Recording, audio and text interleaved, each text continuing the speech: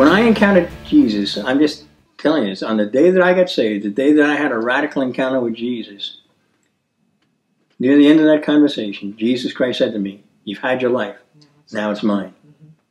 He turned my life upside down, right side up. Hallelujah.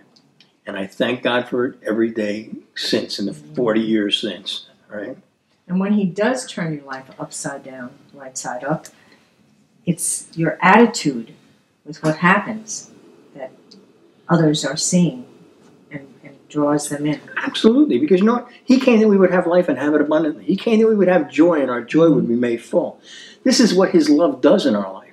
And people have to see that. It's, you know, it's seeing it and hearing it that makes it the reality. Being the salt of the earth, as we talked about last time, it should make people thirsty for what we have. And it will, if you'll live it, right?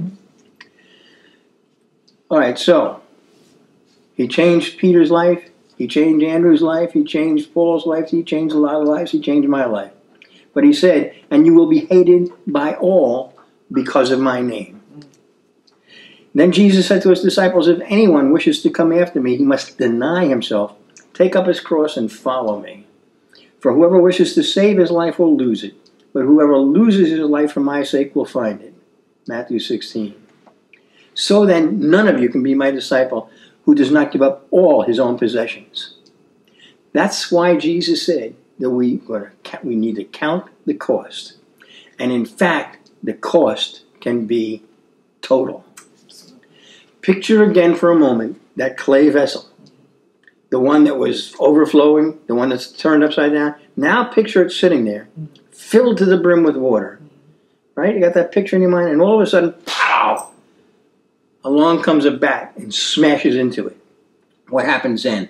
The water just bursts everywhere. Explodes and bursts everywhere.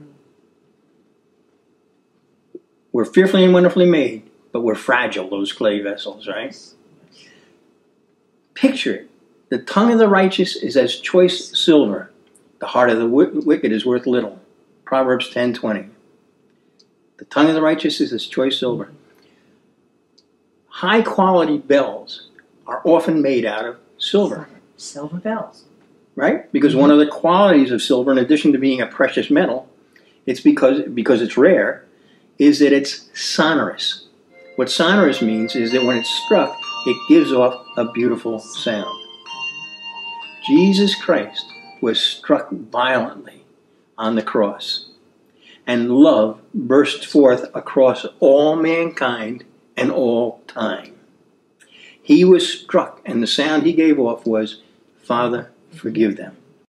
Had it not been for that godly sound, that godly evangelism, that still reverberates and resounds throughout the ages, there would be no new life possible, not even a hope of it. So in any of those three cases, we have to be willing, but passive participants. All right? We do the evangelism, but we don't do the revival. Right. Evangelism is the love of God flowing through us. And as the writer of the letter to Hebrews said, it is the Lord who will equip you in every good thing to do his will, working in us that which is pleasing in his sight through Jesus Christ, to whom be the glory forever and ever. Amen. Right? Hebrews 13:21. God filled you with his love and his word, and he will cause it to come out. So willing becomes the key word. Right? We have to be willing. Jesus withdrew from them about a stone's throw before he went to the cross that night. And he knelt down and began to pray, saying, "Father, if you are willing, remove this cup from me. And yet, not my will, but thy will be done." Luke 22. You have to be willing to do the work of an evangelist.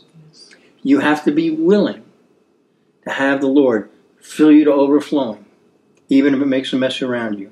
You have to be willing to let the Lord turn your life upside down, because he'll be turning it right side up. You have to be willing to understand, to take those blows, to take that persecution that comes, because what will happen when that vessel is broken is God's love will explode from you and touch lives around you. And like on that day, that Roman soldier, that Roman centurion, stood there and saw this, and he said, surely this was the Son of God. Hallelujah. Evangelism is not our little meetings. Evangelism is allowing God to use us as He chooses. No matter what. No matter what. No matter what the cost. Mm-hmm. Stephen gazed intently into heaven and saw the glory of God and Jesus standing at His right hand. Falling on his knees, he cried out with a loud voice, Lord, do not hold this sin against them. A young man named Saul was an approving witness to this, and the seed of God's love was planted that would bear fruit on the road to Damascus. Truly, evangelism and revival.